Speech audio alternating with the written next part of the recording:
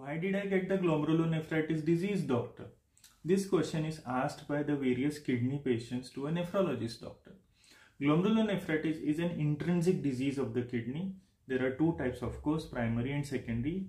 In secondary, there is some other thing in the body which is affecting the entire body, including the kidneys, like ANA positive.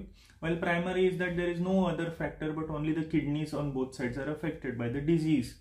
Now, glomerulonephritis can have proteinuria, they can have a high creatinine, and they can have later on more damage to the kidneys.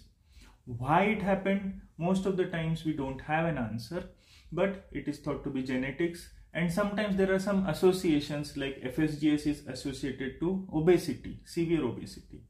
But then till now, nephrologists do not have exact answers to why it happened, but we know what to do as treatment. Thank you.